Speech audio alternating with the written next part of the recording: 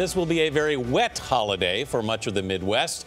More heavy rain is coming to areas that already are waterlogged and after a powerful weekend storms. Tens of millions of people face the threat of flooding, with forecasters predicting the storm system will stall over the region.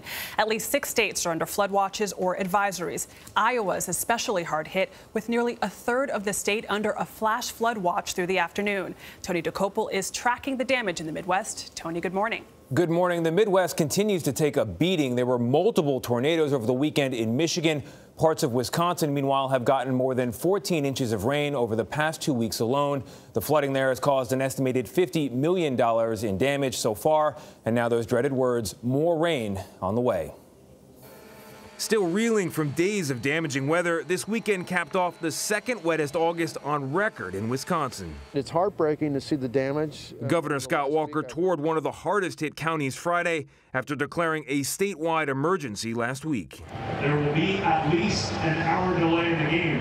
The skies opened up Saturday night over Memorial Stadium at the University of Nebraska in Lincoln. The delay turned into a cancellation, marking the first time in school history a football game was canceled because of weather.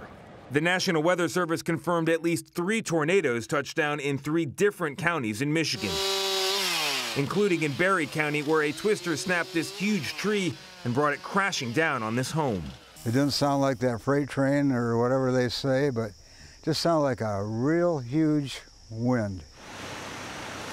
In Pennsylvania, Lancaster and York counties are cleaning up after heavy downpours left a destructive mark in the region.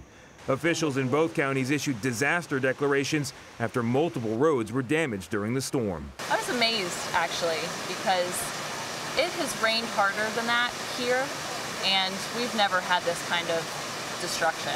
In Mount Joy, where more than 9 inches of rain fell over a 3-hour period on Friday, damage assessments revealed some harsh realities. Every bit of her furniture is out here.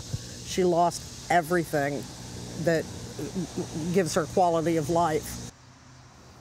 Now, forecasters say tropical air from the Gulf of Mexico will add to the intensity of the downpours and may bring more than 30 days worth of rain to some areas. Bianna? A soggy start to September. Tony, thank you.